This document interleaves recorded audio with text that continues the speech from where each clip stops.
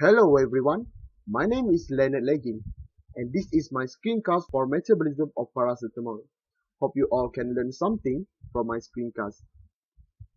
Basically, this is the structure of paracetamol, which have the acetyl group attached at this position or known as beta position. 90% of paracetamol will enter the body and get converted into sulfate conjugate via sulfation process and glucuronide conjugate via glucuronidation process.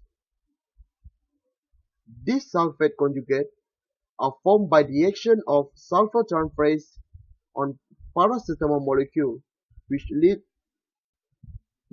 to conjugation of sulfate group at the paracetamol molecule, while glucuronidation occur via the action of enzyme UDP glucuronide transferase, which attach the glucuronide or glucuronic acid into the paracetamol molecule. This both conjugation will help increase the hydrophilicity of paracetamol. This will make paracetamol more soluble in water and easily eliminated from the body, while the other 5% will be eliminated by the urine, while the other 5% will become toxic form of paracetamol, which is N-acetyl parabenzoquinones.